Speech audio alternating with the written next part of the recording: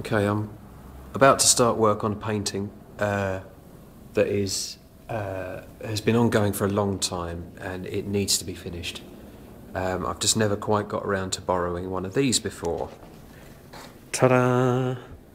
It's an overhead projector, as I'm sure you're familiar with. But basically, I've got a big blank canvas here. It's gloss paint, so it's a very sort of sheeny surface. And I need to get the thing's got sort of detail on it. But basically, I laid some gloss paint on it ages ago, and it all kind of wrinkled up, and I was most displeased at that. But then I realised that actually it was kind of a feature and it would work with what I want to do. So what I want to do is, I've got my image here on the overhead projector. I've taped it down with some masking tape so it doesn't move or get kicked or flow in the breeze or whatever it is. So if I switch it on, blimey Charlie, then it's projected up here, which you can you can see that quite clearly actually. So now what I do is I just get some paintbrush and just paint it on, you know, like that. And that's fairly normal. That's kind of the dumb thing. It seems like a bit of a cheat, I know, but it's actually you do have to make a lot of decisions still about where it goes, why it goes where, and what level of detail you're going to put on it, and how much detail, what type of detail. So like Roy Lichtenstein and all people like that use this method. Yeah, I'm going to get cracking with that, and we'll see how it turns out.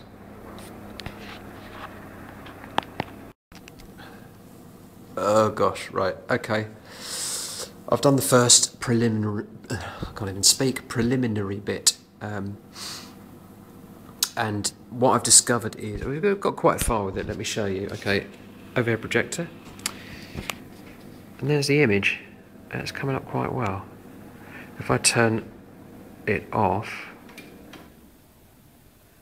you get a much better sense of what's going on. And I haven't done all of it yet, but I've got the detail on the hair, which is kind of what was the most important thing for me to get down, because that's the hardest thing to cope with. So one of the things that I didn't appreciate was how difficult it would be to do it on a dark background, because it's much easier if you're kind of doing it on a mid-tone background, because you're not sort of, or even a white background, because the black tends to absorb all the light, and it's, you know, it's quite hard to distinguish between a darkened colour and a lightened colour. If I put it back on, you probably won't be able to see it, but if let me just try this. Yeah, you can't really see an awful lot of detail there. I mean, I can just about make it out here, but I mean, over the camera phone here, it's nothing. You've got nothing. So yeah, but I'm pleased with that. I'm pleased with how it looks, and I think she's going to turn out well. Let me just get back from it so we can see the full Monty. Yes. I think I'm going to give her a gold leaf halo as well. It's got to be done. Gold leafing is fun. Ha! Pure comedy genius. But yeah, I'm pleased with how that's turned out. I think it's going to be a good painting.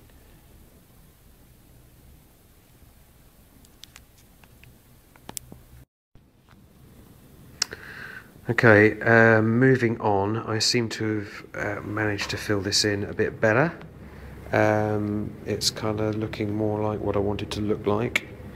In fact, with the sort of shimmering lights on it, where it's picking out all the ripples in the paintwork, it gives you a much better idea of what's going on, which is nice. Yeah, it looks great, actually.